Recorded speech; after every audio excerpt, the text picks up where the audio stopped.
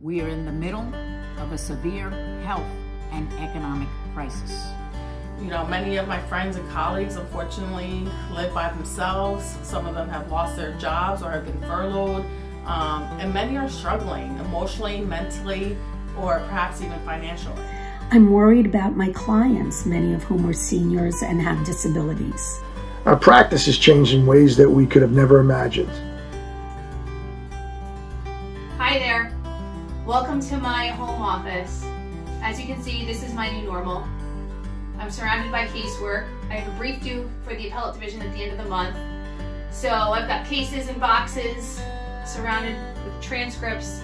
I thought about cleaning it all up for you, but then you wouldn't truly get the real perspective of what I'm dealing with and what most of you are dealing with. You are connected to the State Bar family, and we are here to help you get through this.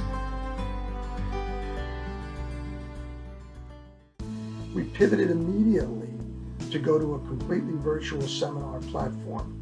We've also provided numerous free seminars on COVID-19 and practice issues.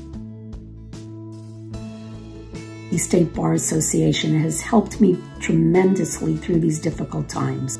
Among other things, it advocated for emergency legislation permitting remote notarization.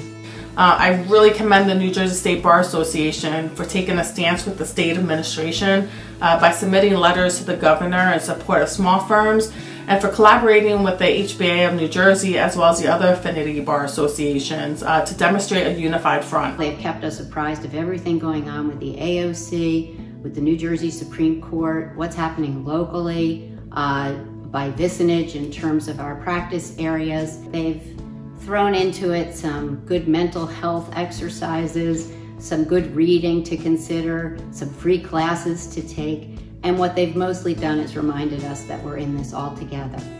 If there was ever a doubt about the relevance of our organization, that issue has been settled.